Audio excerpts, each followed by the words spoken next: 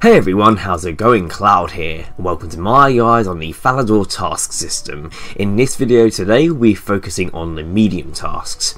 Now, before we get going through the actual tasks, I'm going to go over a few things which are the requirements and items needed to complete all of the tasks. So first of all, to do the medium tasks, so obviously you need to have completed all the easy Falador tasks, and you will need these quest requirements: Recruitment Drive, Wanted, the Knight's Sword, Garden of Tranquility and Rat Catchers. And for skills, you'll need level 10 Prayer and Mining, level 19 Ranged, level 20 Defense, level 23 Farming, level 26 Agility, level 37 Strength, level 40 Thieving and level 49 Firemaking. That's it for the requirements. Now onto the items. You'll need a Swamp Tar, 6 Willow Branches, a crossbow and mithril grapple, a bullseye lantern, a tinderbox, the one on your tool belt will work fine, 3 sweetcorn seeds and a scarecrow. Obviously if you don't have the actual scarecrow with you, you just need to bring the materials, which is a sack full of hay, which is one of the normal farming sacks. Just go to a hay bale, there's one to the east of Draenor, and obviously fill it with hay. You'll also want a bronze spear and a watermelon. So those are the 3 things required to make a scarecrow. You'll also need a sea dibber, rake, hammer and pickaxe. Again, all of those should be on your tool belt.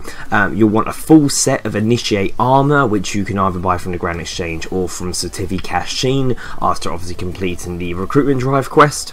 You'll need a Ring of Charos activated, equipment to kill a level 74 ice giant and a level 33 black knight. And the other item you'll need is a Blurite Bar. However, we will be obtaining the actual Blurite ore during the task, so don't worry about that unless you happen to have one in your bank. As well as obviously getting the Blurite Bar, I recommend bringing the runes to be able to cast Superheat, just to save you going to a furnace, which is 1 nature rune and 4 fire runes. And you'll also need to bring a cat with you as well. So that's it for the requirements and items. Now onto the actual tasks themselves. So first of all, these tasks can be done in any order. You don't necessarily have to do the order that I give you. The order that I have created is what I think is the easiest and quickest way of completing them as one set.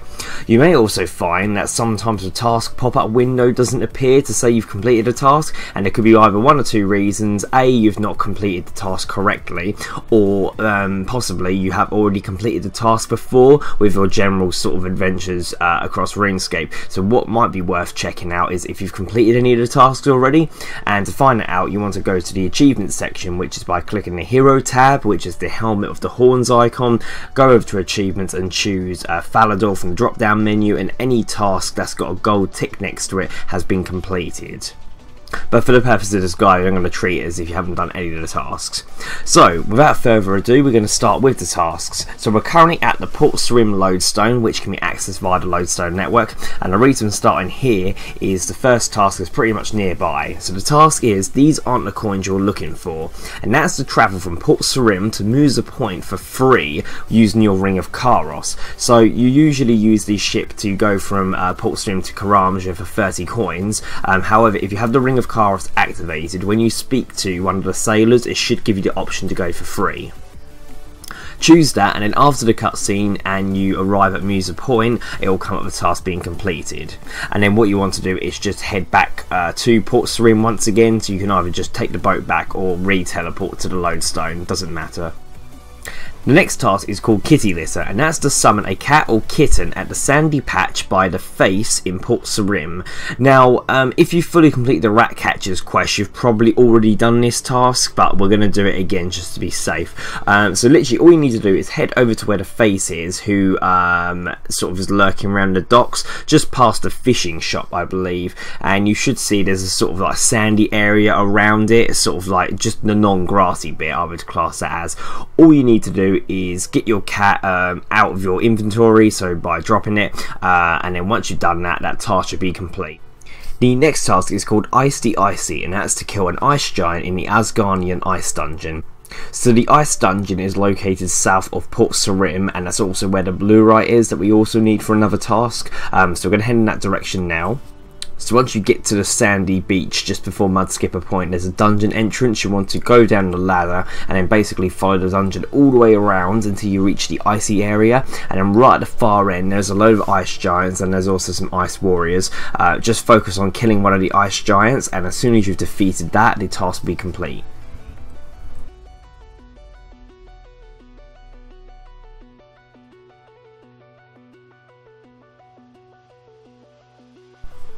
So the next task is called Do They Come in Other Colours, and that's to smith a Blurite crossbow limbs on Fergo the Dwarf's anvil. So obviously while we're down in the ice dungeon, we want to mine some Blurite ore, which is just over in this corner here near where the ice warriors are. Doesn't matter if you're being attacked, you are still able to mine them.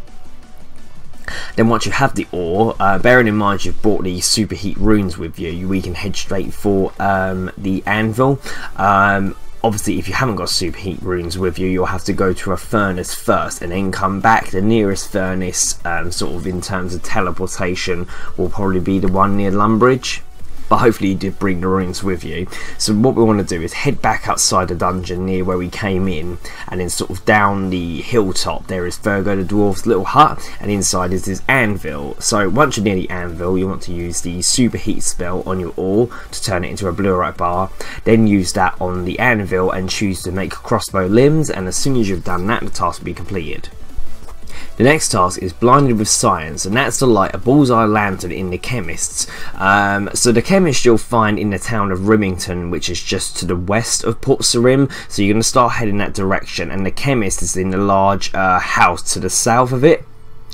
So what you want to do, as soon as you're in the chemist, if you've got a bullseye lantern with you, chances are you've probably already got it lit. So if you right click it, you can choose to extinguish it, and then all you need to do is simply click to relight it whilst inside the chemist, and as soon as you've done that, the task will be complete.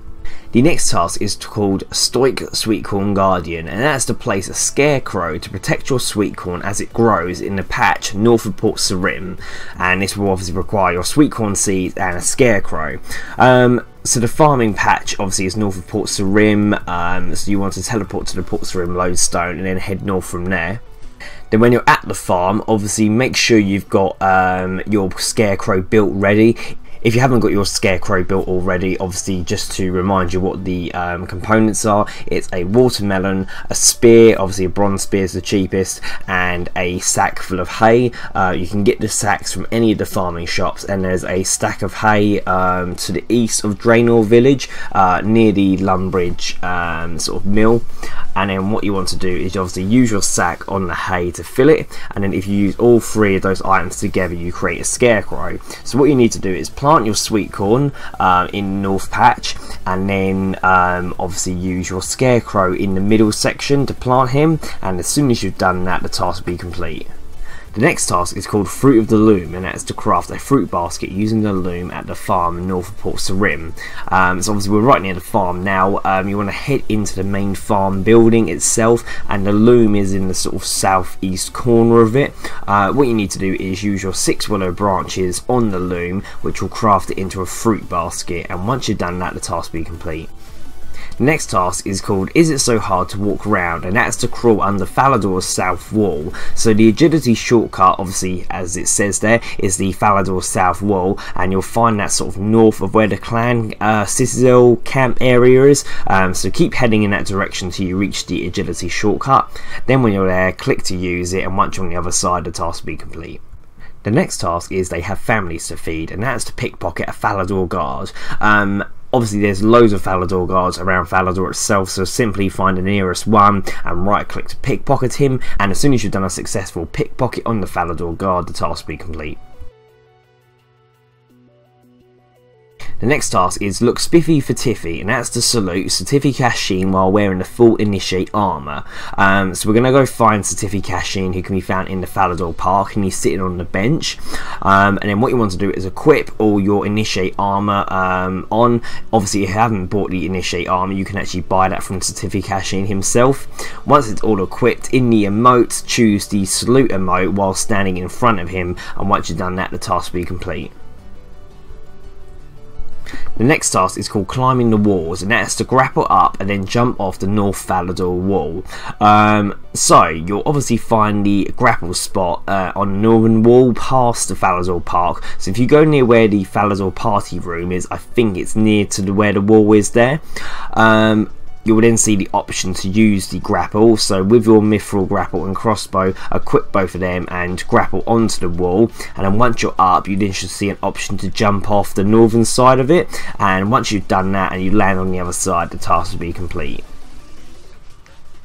So if that was your last task, it should have come up with a pop-up message saying that you've completed all the medium tasks and to speak to a relevant person. It may have come up before that if you've obviously done some of these tasks already. If for any reason it didn't pop up, it'll be either one or two reasons. Is A, you're either in combat or you've clicked through the message too quickly so you haven't seen it, or B, you haven't actually completed all the tasks correctly. So if it hasn't come up with the pop-up message, just double check all your tasks, have a gold tick next to them. Obviously any that don't will mean you'll have to go about completing them again, and maybe something you've done slightly wrong. But either way, hopefully that's not the case and you've completed all the tasks, and now we can go get our rewards. So we need to go and speak to the chemist in Remington, who obviously we did a task for earlier, so you guys should remember the way. So head to the chemist and speak to him, and I'll speak to you in a moment. So once you've found the chemist and spoken to him, he will give you the rewards for completing the medium tasks. So well done guys, that's all the Falador medium tasks completed. You would have been given a 5,000 experience lamp, which can be used on a skill for levels 40 plus. You'll now also have the Falador shield 2, which has the following additional benefits. So when equipped, it increases the farming experience from the herb, flower and allotment patches at the Falador farm by 10%, and once per day will restore your prayer points to 50% of their total. So there we go, a lot better rewards than obviously the easier tasks. Obviously the farming experience is handy for the Falador farm if you do farming quite a fair bit, and obviously with the Falador shield now being able to restore half your prayer points, it's a lot more useful. Obviously once you complete the hard tasks, the Falador shield will be upgraded to then be used for 100% of your prayer points, and then vice versa. When the elite ones are completed, you'll get even better rewards. On that note, once the guides for those hard and elite tasks are made, they'll be available in the description below, so make sure you check them out. Other than that, I don't think you'll run into problems following my guide. However, if you do get stuck at all, leave a comment in the comment section below and I'll help you out as best as I can. If not, thank you for watching. Please make sure you like, favourite, comment, subscribe, and don't forget to share with your friends. Thanks everyone, bye bye.